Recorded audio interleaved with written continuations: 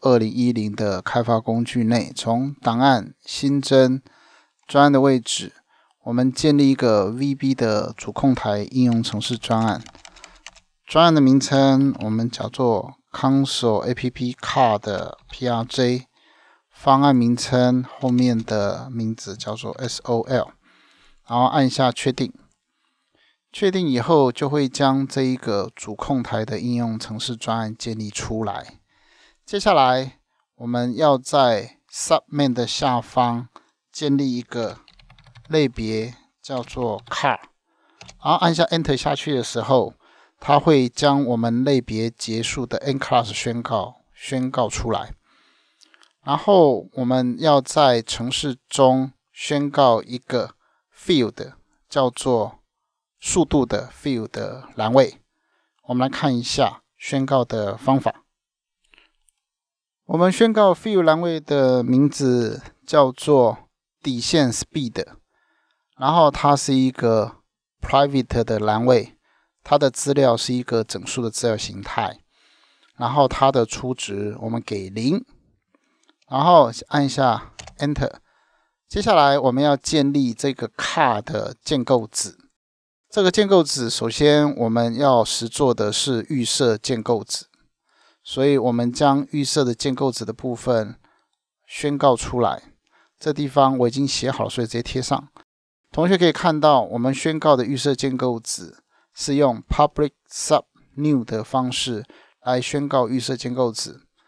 因为在预设建构子里面，我们会将我的 speed 栏位初值设成0，所以其实在这个地方的变数宣告初值上面，我可以把它取消掉。然后在建构子被呼叫的时候，同学可以看到我可以将这一个设定好的初值透过 console.writeLine 将速度的初始值印到我的主控台应用程式上面。这个建构子宣告完毕以后，因为我们的程式中我们要宣告一个多载的建构子，所以这个地方我又建立了第二个有一个引数的建构子，所以我将建构子宣告好以后放上来。同学可以看到第二个建构子我一样宣告 public sub new， 然后传入了一个数字，这个数字到时候会存到我的 speed 栏位的变数上面，然后印出这个 speed 的资料在我的主控台画面上面。同学可以看到这两个方法是同名的，然后传入的引数一个是没有引数的预设建构子，一个是有一个数值的建构子，然后这个建构子就是所谓的多载的建构子。然后紧接着在这个建构子宣告完毕以后，我们要宣告一个解构子。所以这个解构子的宣告我们前面有提到，我们要用一个方法宣告叫做 finalize， 所以这个地方我们将解构子宣告的程式写出来。同学可以看到这个解构子叫做 finalize， 然后必须加入一个关键字叫做 override， 因为它是复写它的副类别的方法。然后我用 protected 的这个关键字来表示它的存取生命周期。这个存取生命周期最主要 protected 这个字是从副类别继承下来的，所以我的这一个 finalize 也要宣告成 protected。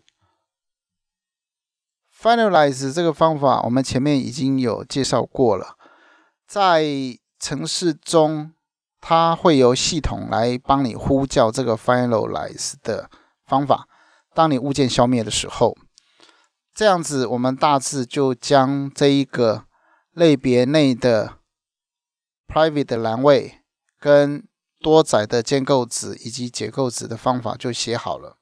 紧接着我们要进入我们的类别程式测试，我们要在 Submenu 里面宣告2个 car 的物件类别变数，所以这个地方我们宣告 dim c as new car 跟 dim c1 as new car 传入一个100的数字。同学可以看到第一个 c 的变数我 new 这个 car 的时候，它会呼叫我 car 的预设建构子。这时候我的主控台就会输出初始化速度等于0的数字在我的画面上面。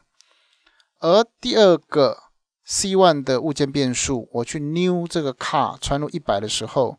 它会呼叫我的 new 的多载建构子。这个多载建构子会将100传入 vSpeed 的变数，然后再存到底线 speed 的栏位变数上面，然后画面会出现我现在初始化的速度是100。这两个物件建立好以后，如果我要让它消灭，在 VB 的语言里面要用 C 等于 nothing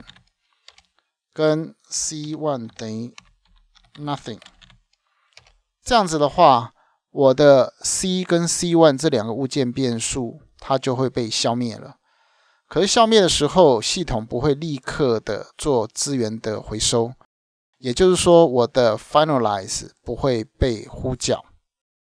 如果你要 finalize 被呼叫的话，你必须在程式上面透过 gc.collect。这个 gc.collect，gc 代表的就是 garbage collection 的意思，由系统来做机体的回收。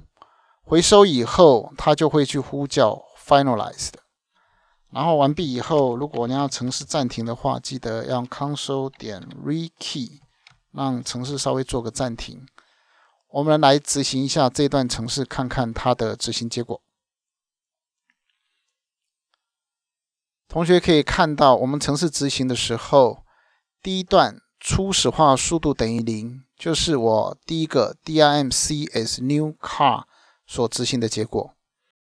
而第二段初始化速度等于100，就是 dirmc1 as new car 传入一个100的数字所出现的速度栏位显示的结果。然后车子物件消灭了，就是我程式中将我的 C 跟 C1 物件设成 nothing 以后，请系统做记忆体的回收，它所呼叫的 finalize 印出来的资料的结果。